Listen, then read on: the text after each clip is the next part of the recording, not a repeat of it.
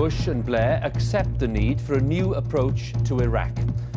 They appear side by side at the White House, saying they'll consider all options, but still sounding defiant. I know we have to adjust to prevail, but I wouldn't have our troops in harm's way if I didn't believe, one, it was important, and two, we'll succeed. It's a noble mission, and it's the right mission, and it's important for our world that it succeeds. But it's still not clear if they'll accept the new recommendations from senior advisers. Also tonight, hundreds are forced to leave their homes in London after a freak tornado. I'll be following the path of this violent storm as it ripped through these neighbourhoods here in North London. New rules on drug tests. We talked to one of the victims of the trial that went badly wrong.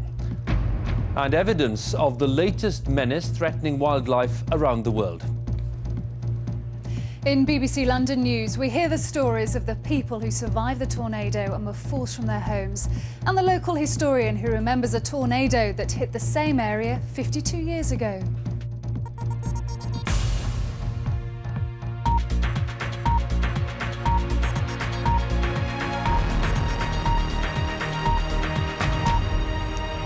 Good evening.